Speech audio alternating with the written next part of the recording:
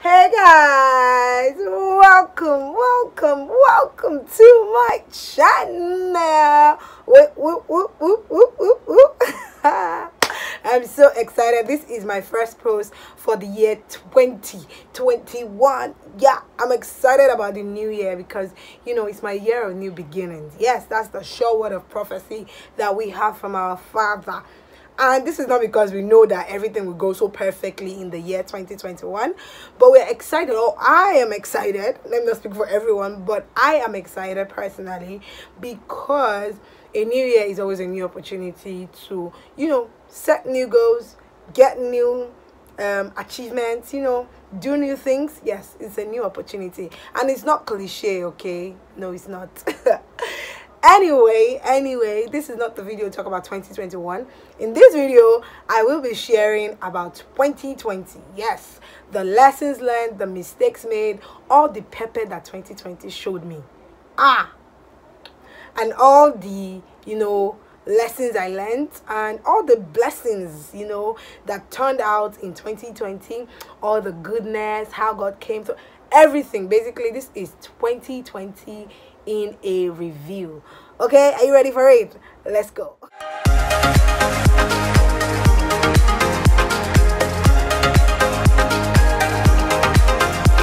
So let's start with January, right? I started the year with a pregnancy. Yes, I was pregnant. Not like I started the year with pregnancy. I came into the year pregnant, okay? I didn't even write any goals. I was just like, let me just deliver this baby. Because if I wanted to write a goal of get a job, get more money, I felt like I'll be nursing a baby. I probably won't have time. I won't be able to even apply for new jobs. I won't be able to do this. I kind of limited my head, and this is a mistake that I made. Thank God that God doesn't judge us by our mistakes. But I remember that in my church we did a 21 days fasting and prayer. No, I did not fast, but I prayed along. I remember that every time I'm coming back from work, I will go to church. I will pray. I say, for me it was more of, okay, this baby, being a mom, next life, what was next for me, everything. I really was at this state where I was like, okay, God, I don't know what's gonna happen after having a baby, becoming a mom. This was new, okay? So I was in my feelings, okay? Let me just tell you people.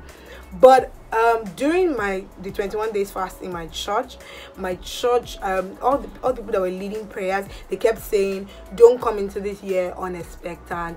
Don't come into this year just winging it.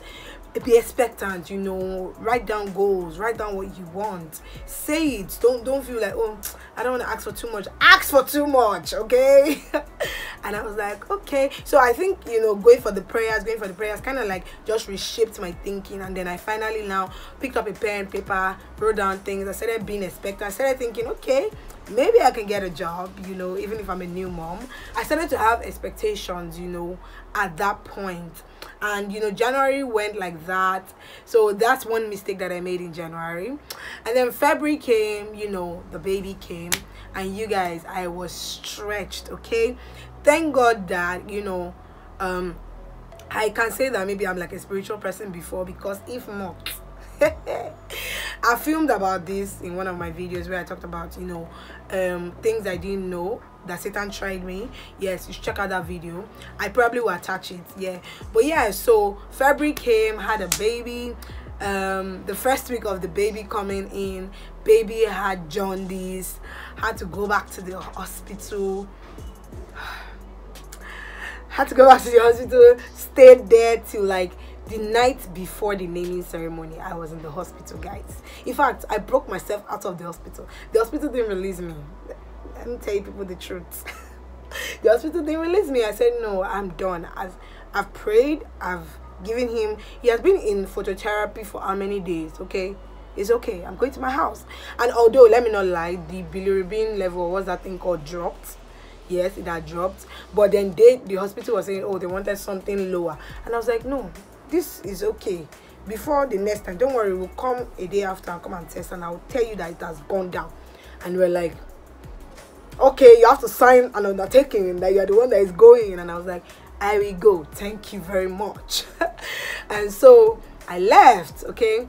And then I remember that when we went back for circumcision or something, we had to do the jaundice test again, and it had come down. Glory to God, because I know the God that I serve is able to do exceedingly abundantly.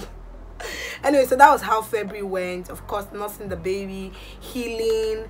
There were days when I cried in that. I think the first time I came home, I think realizing that, wow, I've just entered a new world, new job, wahala. That's what, you know, say wahala be like bicycle.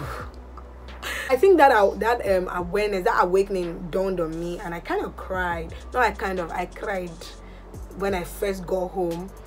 Then the fact that I had to take my bath, my mom jorad for me. You know what they're calling jora? That thing that they use hot water to do. I did that, all that. February went like that, sha. Then the virus hit, and when the virus hit, my paranoia went way up. Like, you guys, I was having bad dreams. I was having terrible dreams. I would not be able to sleep sometimes. Sometimes I'll just pick up my baby and just start praying. You know what? It was because I had a baby. That's why I was more paranoid, because in my head I was like, I don't even mind getting it, but I don't want my child to get it. God forbid I can never get it. But that was my mindset kind of in that time. If someone coughs around me, I think everybody felt that one. Or not everybody, most people, felt that coughing thing, that maybe you think, oh, do I have the virus? So anyway, that's how March went. I remember that there was one time that I was praying with my husband, and my husband, while we finished praying, we got a word from the Holy Spirit that I should calm down, that God literally told us that he gave us this son and he's able to keep him, okay, that I should stop being worried and I should stop being paranoid, that nothing will happen to this child. And wow, that was the word that I needed, and it kind of calmed me down. Not kind of, it actually calmed me. Even till today, I still speak that word over my child, that God is able to keep him. God that gave him to me is able to keep him. I still speak those words over him. And so after then, by like end of March towards April beginning, lockdown was imposed. There's this group that my husband leads. We decided to do it's a WhatsApp group. It's a prayer group, actually, not just WhatsApp. We do physical meetings. I don't know if you've seen the vlog of Come Preach With Me. Yes, that group. So we decided to do like a 7 days prayer chain where we pray for 12 hours, 6 a.m. to 6 p.m. every day. Each person will take 1 hour.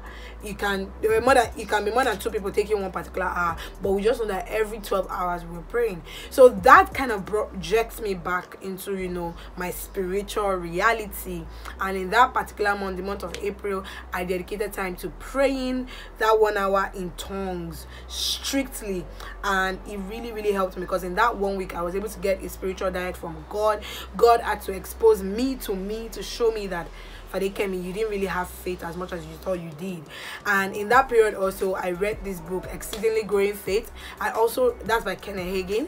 Then I listened to this message by Pastor Segun Onayenka on healing. It was a series. It was about 6 or 7 messages, 1 hour or thereabouts. So I listened to about 7 hours content on healing. Do you understand? And I did not need healing in that time, but I was dedicated to listen to that. So it kind of helped my word of faith. I read scriptures on faith. I learned about faith. And then God had to tell me that for you to thrive and triumph as a believer in this world, you actually have to become one with the word. You cannot just take the word on surface value. You have to take the word, eat it, and say, I believe this word, I stick with this word. So if you're going to learn anything from this video, you can learn this, okay? For 2021, you have to have conviction. You have to say that I will stick with the word. I will stick with the word of prophecy that I've received. I don't care. See, scripture says, David said, 1,000 may fall on my side and 10,000 on my right, but he believes God, okay, that God is able to keep him. What makes man have that kind of conviction? It is because you stay and you know that you have that encounter in God. So everyone will have to come to that point where you believe God for yourself. You eat the word, you accept the word, you say, I am one with this word. And I had to now start telling myself, I am born of God. I am born of God. I was saying I'm born of God like every time. And before you know, my faith was boosted. It didn't happen automatically, but like May, June, I started to feel on top of the word. I started to feel like, yes, I'm born of God. So this means that the word of it had eaten deep into my bones, my system. So yeah, so that was how April went. Then I think April, May, you guys, our source of income got hit, like serious hit. Okay, my husband's salary was cut, my own salary was like NEPA light. It didn't have light. That's all I can say. So we were in a bisma financially. Okay, I don't even know how we survived, because when I was just thinking about this video, I was like, there was really a time that we had like half salary in this house. I don't know how we survived, you guys, because in that period I was just like, God. But I knew better, because in 2019 God had taught me a lesson about money. And so it's this year, this 2020, I said, okay, God, I trust you. I shall know that you will not allow me starve. I cannot starve. There's food in the house, there's no problem. If there's food, we'll be all right. And God just, really miraculously blessed me. And I'm not going to say God bless me. Let me tell you how God blessed me, okay? I had a sister who just started sending me airtime for data. So that was how I was able to still be uploading, videos. She just used to send me, and I used to be like, why are you sending me? And she's like, oh, I just want to send it to you. I don't know, but God just raises people like that in our lives. So I think the biggest gift I got in 2020 has to be the gift of men, relationships. I remember that someone also randomly, who is now my beloved mentee now, she randomly just said, oh, I feel like to send you money.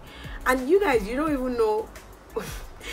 she didn't know what I was going, nobody knew what was going on, but she randomly sent me money, and I was like, okay, God, I see you.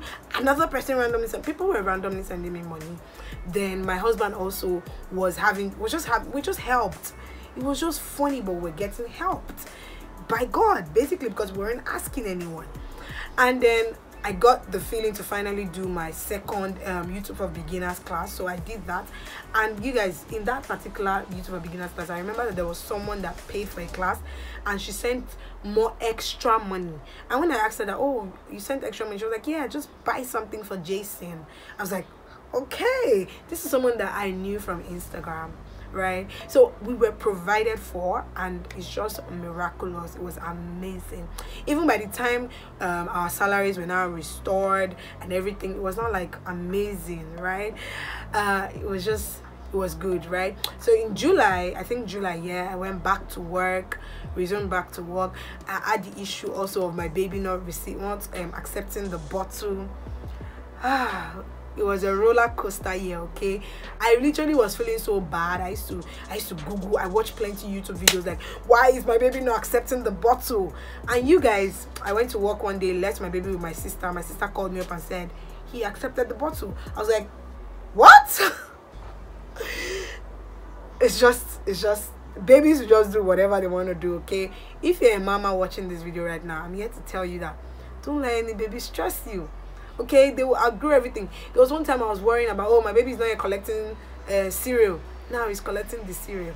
There's a time you'll be worrying, oh, my baby's not yet collecting normal food. He will collect the food eventually. Just know. My baby's not yet walking. He will walk. My baby's not yet sitting. He will sit. Don't worry, mama.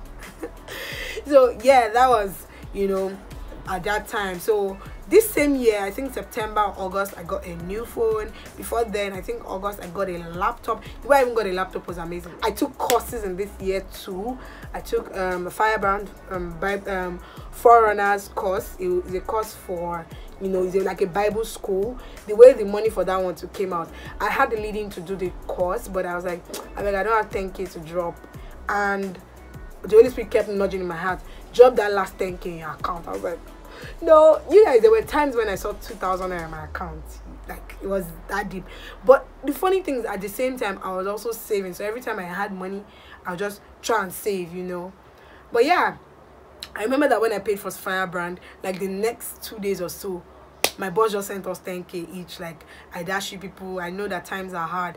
I was like, oh. Then 2020 was amazing, because I had the opportunity to learn all these lessons. If all these things didn't happen, I wouldn't have learned all these lessons. Just pick whatever lesson you want to pick from it. I think the greatest lesson for me was just build a strong conviction in God, in not what He can give you, not on things going, not about things going on around you. Build your joy from the inside, because Jesus did not promise us that this world won't have turbulence. Jesus said, but do not worry, you have overcome. So knowing that at the end of the day we overcome is enough for me, right? In this year I prayed a lot, okay? I prayed. So in 2021 I'm gonna pray some more, okay? I'm dedicating myself to praying some more, you know. So yes, November was my birthday. October was NSAS. Oh my god, you guys, the way I knew that my stamina in the faith and my, you know, strength had been built was during the NSAS period. Okay, during COVID period I had to shut out COVID-19 and anything COVID-19 in my tweets, in my Twitter. In fact, I muted people on WhatsApp because of COVID, you know, because I did not want to see all those 25 new cases, 10 new cases. But when NSAS came, I was actually into, like, I was watching all these things, doing all these things, even though I got it in my heart too in some cases. But I realized that I did not feel the same way I felt during COVID, because I'd built my word. Like, I used to just be like, oh, I'm unshakable. So this is a lesson for you in 2021. Please build your faith to that unshakable level. Like, no matter what happens, I just believe God. I believe what God has said about me. That's that about that, and that cannot change. So during the NSAS, I didn't feel that heart palpitations that I was feeling, that paranoia, that fear. You guys, see, you know that day of the Lekki massacre, the next day there were gunshots in my area, like everywhere was hot, but I did not have bad dreams anymore. I was just secure in God. And now I finally understand people like my husband and some people, when they're just like, we know the God that we have. That is what happens. Okay, so sometimes trials, just like I think there's a book of James that says that trials build our patience. So don't be too scared of these trials. Know that, okay, I know that I'm gonna pass this test, right? So yes, that's basically the greatest lesson I learned in 2020. How can I forget that I got monetized also in 2020? Yes, I hit my 1,000 subscriber goal, hit my 4,000 watch hours. 2020 was a blessing. Okay, continue with the gist. 2020, God taught me so much about financials. Do not tie your worth to your financials. And to crown my 2020, you guys, God gave me the best gift ever, the gift that I wanted so much in 2020. I'm going to talk about it when it's like very official, but yeah, I got that thing that I wanted. Woo! Anyway, so in 2021 we move. Yep. You guys share your greatest lessons in 2020 for me. Let's talk about it in the comment section. For me, it was healing. There were times when I felt sick that God healed me. Because of the word of faith I had, I kept declaring the word of faith. I kept saying, I'm healed, I'm healed. For me also, it was a provision. God provided this year. For me also, it was Ferromi, the greatest gift for me in 2020. I learned many lessons, you know. Learned that, you know, have expectation. I learned that believe that God is able to do. I learned that be specific in the place of prayer. Specificity in the place of prayer has really helped me. And, you know, enter the new year with expectation. Don't enter any new year without expectation. That is how you'll be able to even measure your goals. Guys, okay, let me end this video here, because if I keep talking, 30 minutes will be here. Thank you guys so much for watching. If you watch up until this moment, you are the real MVP. You guys, comment below videos you want to see, topics you want us to talk about. This new year, I want us to talk about, you know, topics that really affect believers, you know. And yeah, I'll see you guys in my next video. Happy New Year! Bye, guys. I think, okay, yes, I remember that and then in March and then that our brother, God forbid, no, not our brother, and then that evil demonic thing, you know, that thing, that virus, yeah, landed on the continent of Africa.